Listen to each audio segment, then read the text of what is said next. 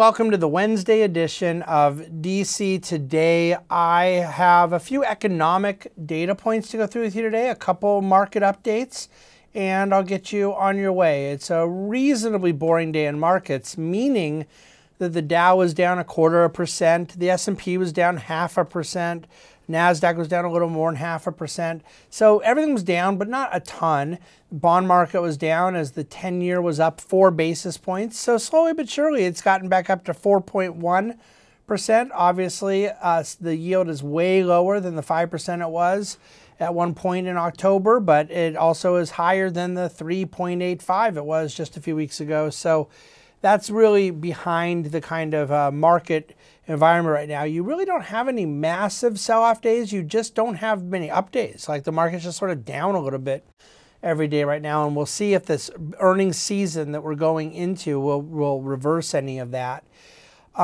It is a bit of a buyer strike, and I think a theme behind in my year ahead paper that we put out last week was that the Fed would end up being a very overrated component to how people are viewing the markets. You know, the futures were at about an 80-something% chance of the first cut in March, and now it's down to 65% chance. So you still have a greater than half likelihood of a rate cut in March.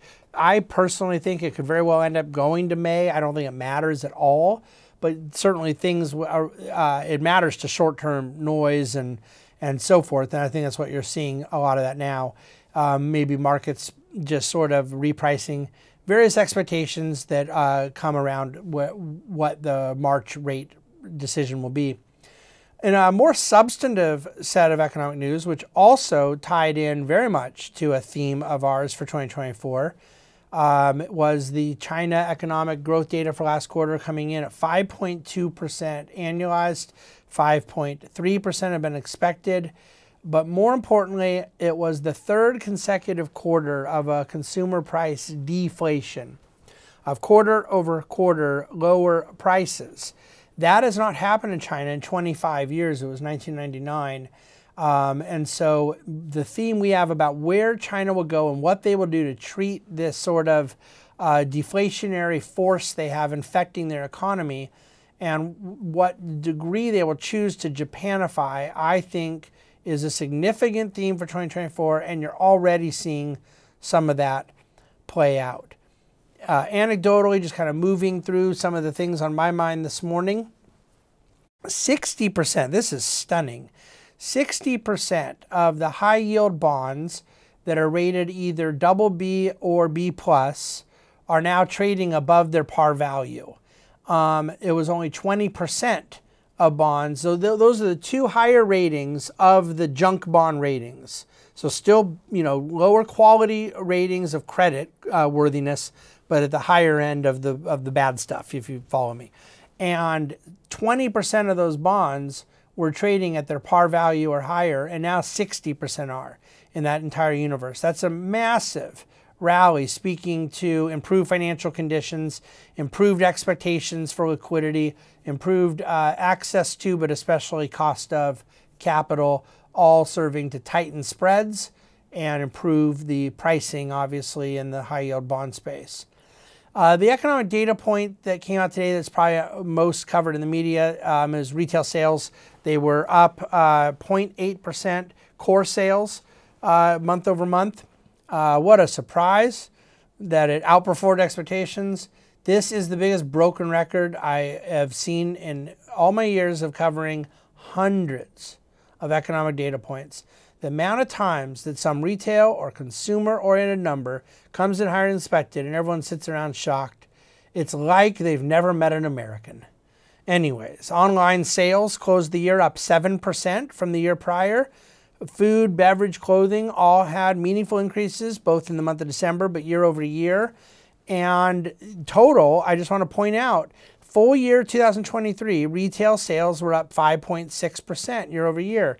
So whether you think the inflation rate was 2.5, 3, 3.5, no matter what, you had a retail sales number year over year that was roughly in the range of being double that of the inflation rate. So as I say in the DCtoday.com, with recessions like this, who needs Keynesian stimulus. I sometimes write the jokes for myself. The biggest public policy issue on the table for the next 30 days will be the Ukraine deal, tied to a U.S. border security deal, potentially tied as well to Israel support. I remain as a political junkie with very little expertise in sausage making on the Hill, but nevertheless a lot of experience watching others who have expertise. I have absolutely no idea how they get a deal done here. The daylight is so significant between the two sides and what they each would expect to give on the other component. It just strikes me as totally irreconcilable, but we shall see. So as I mentioned, Dow down 94 points, 0.25%. A rare day, by the way, where the best performing sector was negative, and that happens a lot in big sell-off days. But that happens almost never in a day that isn't down that much, like today. The S&P is down 0.5 point, and the Dow was down 1/4 point, and yet the best performing sector was consumer staples, which was down 12 basis points. The worst performing sector was real estate, which was down 1.8%. Oil still, right there near 73 a barrel. It seems to me to have been in a very tight range for some time now, something in the range of between 70 and 74 a barrel. That's very tight of a bandwidth for oil price volatility. It was up a few basis points today. Industrial production up 0.1% in December. It was supposed to be down 0.1%. It was mining output that increased. Auto production had a sizable jump, 1.6% in the month. Non-auto manufacturing was down. Utilities output decreased. So there was a mixed bag, but within the aggregate data on the full year, high-tech equipment was up 18% year over year. So even what was a more dormant year for industrial production, high-tech equipment moving much higher. And then finally, the NAHB Home Builder Sentiment Index did jump 7 points, but it jumped all the way to 44. 50 is at that kind of critical mid-level. Still, it was 5 points better than had been expected. The present situation moved quite a bit. Expectations moved, and that kind of makes sense with mortgage rates dropping. But it's foot traffic and prospective buyers that are still just very, very low. But nevertheless, the sentiment at least feels a little bit better. Not necessarily a surprise given lower mortgage rates. So Brian Seitel is going to bring you DC Today tomorrow. I will be at our Phoenix office meeting with clients tomorrow, and then we have a dinner event for clients in Arizona tomorrow. So very, very happy with what is happening at TBG's Phoenix location, the Mountain West region where we opened an office in early Q4 of just last year. I'm looking forward to being out there tomorrow.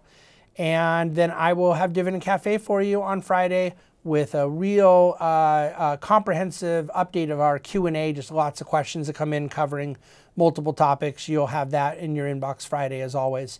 So I'm going to leave it there. That covers kind of the basics in the market today, the economy, the big things happening, and we welcome your questions anytime. Please send those, if you have more of them, to questions@thebahnsengroup.com. The good portion of them get through to me. And with that said, thanks for listening, thanks for reading, thanks for watching the DC Today.